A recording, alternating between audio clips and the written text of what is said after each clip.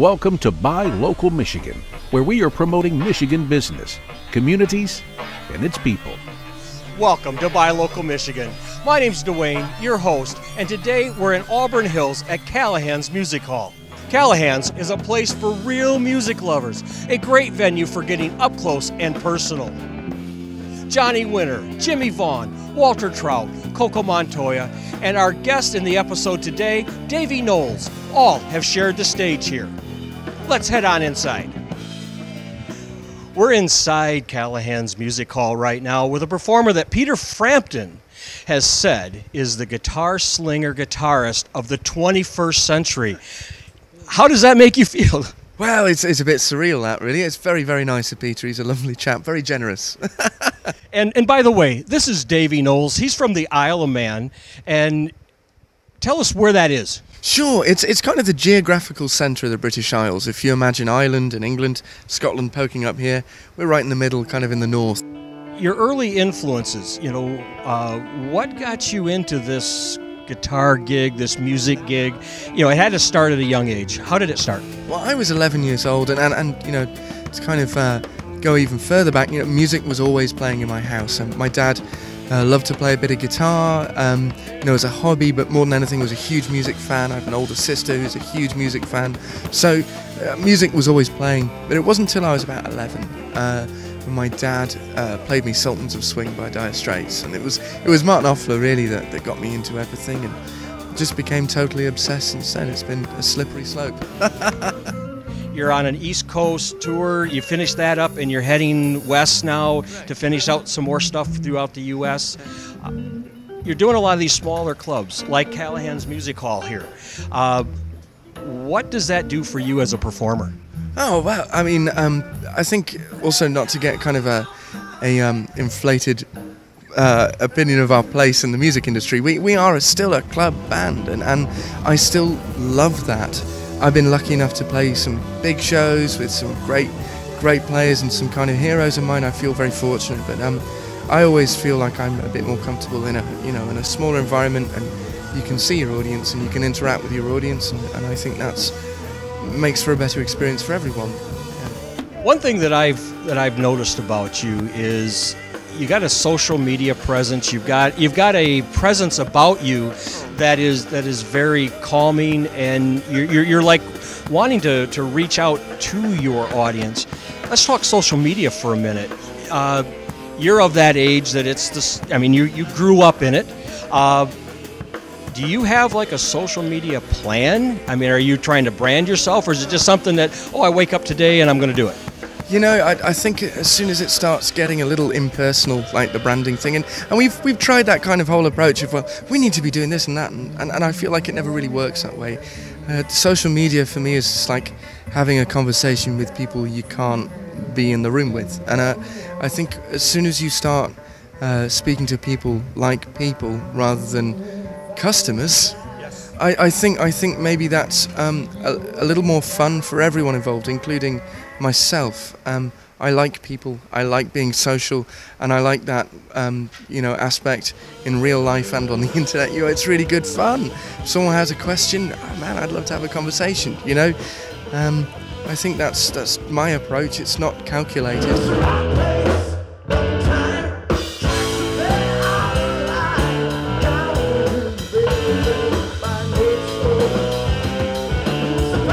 You've been to Michigan a few times, and being from Buy Local Michigan, and we're down here at Callahans Music Hall. Do you get much of a chance to kind of explore the surroundings other than the vinyl shops?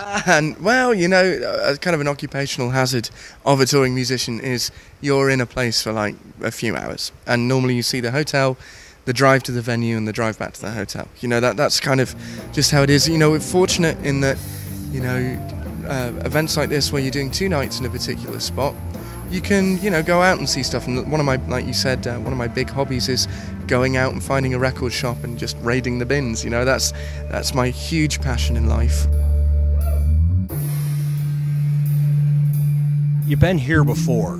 This is your second or third time, or we don't have to put numbers on it. But what is it that you find about this audience that it might be different, or are they all basically the same? Well, I think First off, Callahans Music Hall is a cracking venue. They know how to put on a show, they know how to promote a show, and they have a trusted name, which is difficult to find in venues nowadays. You know, they know that people can come to Callahans. A couple said to me yesterday, we had a free night, we didn't know what to do. We said, well, Callahans always puts on some good stuff, we'll go there. That's huge for us, man. I mean, it's great to have repeat people, you know, coming in and enjoying themselves again. What's really great is to find new folks and turn them onto it as well. You've got some releases coming out. Tell me what's going on the business side of Davy Knowles. Well, you know, we are totally independent. We publish our own stuff, we release our own stuff, and that means a little extra work for us, but you know, I find it really important to keep a handle on what you're doing and be your own boss.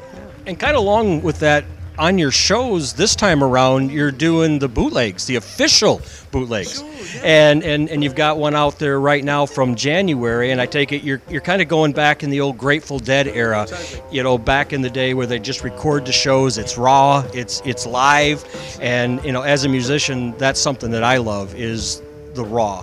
I like it when it's live, you know. And tell us about the bootlegs and what you plan on doing with it from here. Well, I mean, I'm kind of very familiar with the jam world. I was guitar player for Mickey Hart and Bill Kreutzmann of the Grateful Dead for a little while in their band, the Rhythm Devils, and I've always loved that aspect of recording everything. And what we kind of thought, we are independent, you know, and the music industry is only getting tougher, I think. And yeah, you know, you need to make a living, and the idea with this is working with the venues, working with you know, any covers we might do, what have you, just kind of ramming home the fact that we are a live band and this is what we do.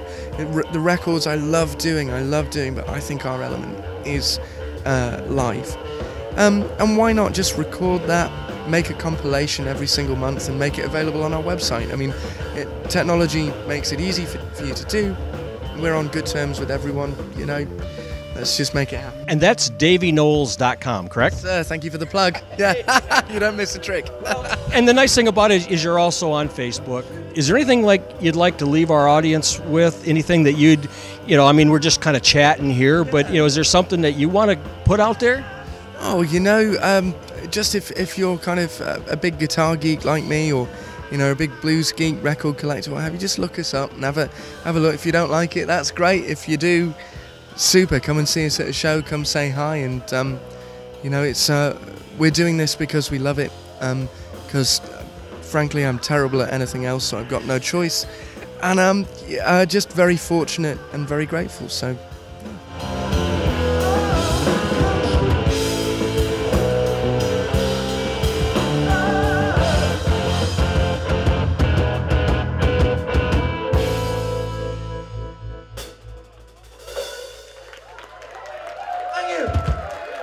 wow, what a show. Callahans Music Hall is a great place to see live music. Check them out on their website. Would also like to thank Davy Knowles for taking time and talking with us today. On behalf of Buy Local Michigan, we are here to tell Michigan businesses' story. Contact us and we'll come out to your business and spotlight what you do. Thank you for watching. Follow us on social media and remember to buy and shop locally in Michigan. Thank you. We're backstage here. We just got done listening to Davy, and I found out that Michael is from Kalamazoo, Michigan. Michael, tell me a little bit about yourself and growing up in Michigan, and how did you get with Davy and get on the road? Yeah, sure. Well, I grew up in southwestern Michigan, southwest of Kalamazoo. Everybody's heard of Kalamazoo. On a organic farm called Peacewood. Hooked up with Davy Knowles at a gig on which we were both sidemen. But suffice it to say, a few months later, out of the blue, he called me and he called the bass player and said, look, actually, I do my own routine, and why don't you join me for a couple dates? And, well, anyway, needless to say, it was a great time, and I've just continued with him when I can.